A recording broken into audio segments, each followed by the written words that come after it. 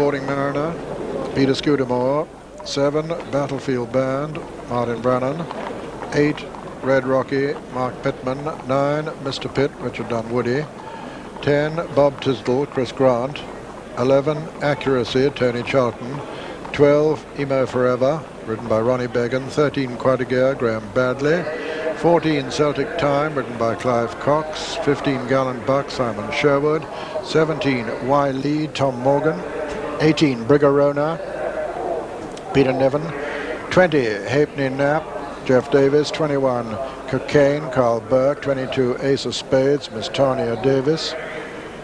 23, Charlie's Cottage, Michael Belby. 25, Mr. Dibbs, Bender Hahn. 26, Miss Nero, Guy Landor. 27, Eamons Owen, Jackie Oliver. 28, More Hopeful, John Brown. 29, Annex, Richard Rowe. 30, Dew, Nigel Coleman.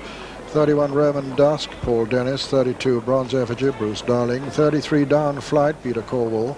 34, Bar War, Sean Keatley. 35, Pooner Express, Michael Mear. And 36, Mariner and Red Rocky 14-1 on 16-1, and moving out Accuracy, Turn, Ace of Spades and Celtic Time 20-1 bar. And the money there for Sporting Mariner, just going out to the right of the picture there with those big yellow chevrons, trained by Martin Pipe. Martin, who said he'd rather be at Newton Abbot today because he thought he was going to have 3 winners, but well, that remains to be seen. Sporting Mariner, good staying horse, formerly with Guy Harwood on the flat. He wasn't a dear purchase, 7,000 quid I think I saw him sold for up at Doncaster Sales, and he has done his owners proud since then. He's owned by Cradale Limited, who've had no end of winners from the few horses they've had with Martin Pipe. 14-1 shot, Peter Skew in the saddle. The other horse that was back considerably there is number 8, which is Red Rocky, the blue colours. He came in from 20-1 down to 14s at the last show. A good winner at Chepstow last time out. In fact, he was the lesser fancied of 2 Jenny Pittman runners on that occasion. 14-1 shot now, was 20s only a minute ago. I wish you luck, and I wish Peter O'Sullivan luck. Thanks, Richard. Yes, being called in. And they're away, and Accuracy, often dodgy at the start, has jumped off all right with them.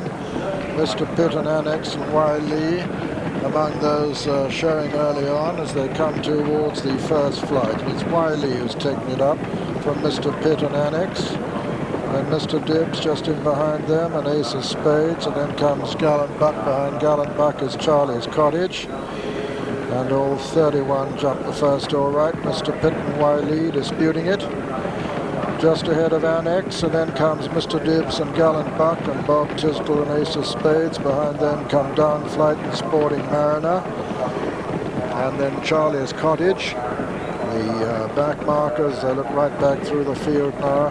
Jubilee Lights, a back marker with Pooner Express also, and More Hopeful. So they turn to run left-handed, make their way towards the second. Y. Lee and Mr. Pitt from Annex, then Gallant Buck and Ace of Spades and Mr. Dibbs. Then comes Sporting Mariner on the inside, Down Flight on the outer with Charlie's Cottage. Bob Tisdall up with them. Y. Lee at this one lands just in the lead from Mr. Pitt on the inside.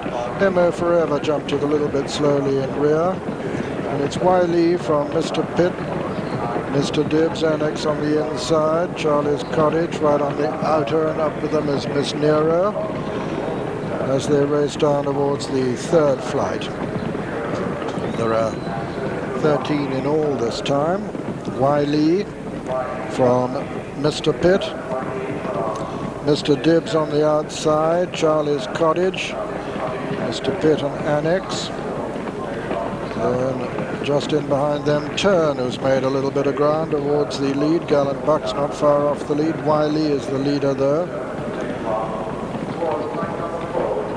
Y. Lee as they come to the fourth. Y. Lee lands in the lead. Going up to join them is Bar War as they race towards the top of the hill. Y. Lee by about a length and a half from Bar War and Mr. Pitt on the inside. Then Mr. Dibbs and Charlie's Cottage. And just in behind them, Annex and Miss Nero. As they come down to the next, Wiley from Barwar and Mr. Pitt. Then Mr. Dibbs, Annex, and Withy Bank towards the outside in about 9th or 10th at the moment. Barwar and Wiley from Charlie's Cottage as they jump the 6th. And Eamon's Own has come right up there to join them on the inside. Or rather, Wiley's got the inside off him, and it's Wiley from Eamon's Own now. Then comes Mr. Dibbs and Barwar, and Turn, who's made good, steady progress. Behind him, Annex and Ace of Spades, Mr. Pitt and Charlie's Cottage.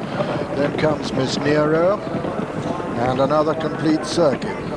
Wiley and Eamon's Own. These two ahead of Turn in 3rd.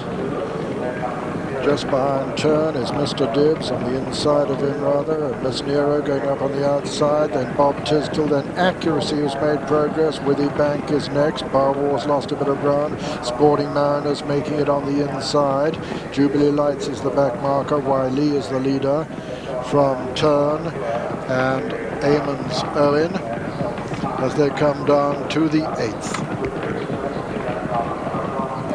Eamon's Owen on the outside goes right up to join Wiley. Turn very close to the lead. Miss Nero on the outside, and a faller there was more hopeful.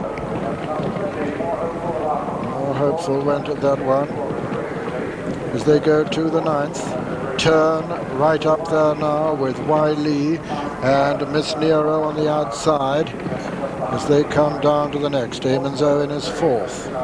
Miss Nero and Turn and Wiley, these three now. Withy Bank towards the outside. Charlie's Cottage still well in contention. Accuracy not far behind the lead. Down Flight is making good progress. Then Celtic Time towards the outside, making good ground too. Coming to the next. 4 from home, and there Turn a faller at that one has left Wiley in the lead from Withy Bank on the outside. Charlie's Cottage, then Accuracy. Then comes Celtic Time, still making ground. Sporting Mariners in the picture, Taberna Lord and Quadaguerre also. But it's Wiley with the advantage as they run downhill now. Wiley from Withy Bank, Accuracy. Then Charlie's Cottage on the inside. Quadaguerre on the outer as they run down to the next. This is the 3rd from home. Wiley, Charlie's Cottage, Withy Bank, Quadaguerre and Accuracy. Taberna Lord still making ground just in behind the leaders. But it's Wiley with the advantage from Quadaguerre now. Sporting Mariner between the two as they come to this.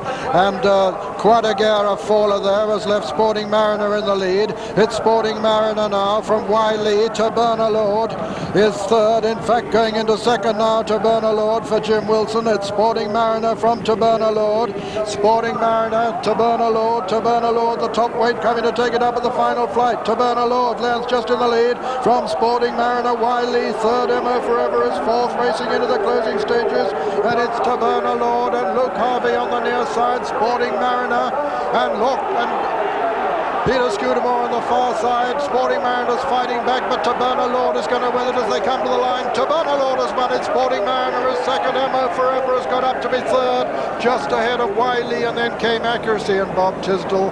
And so the result of the Coral Golden Hurdle Final. First, number 2, Taberna Lord, owned by Mr. Roger Jackson and Mrs. Celia MacDonald, trained by Jim Wilson here at Cheltenham and ridden by Luke Harvey. Second, number 6, Sporting Mariner, owned by Craydale Limited, trained by Martin Pipe and ridden by Peter Scudamore. And third, number 12, Mo Forever, owned by Mr. A. McCluskey, trained by Peter Easterby and ridden by Ronnie Beggan. Fourth was the long-time leader, number 17, Wiley. So Jim Wilson retains his amazing record in the Coral Golden Hurdle Final, which he won no less than 3 times here on Willie Watkins. Successful now as a trainer with this top weight to Bernard Lord, who finally won it in great style.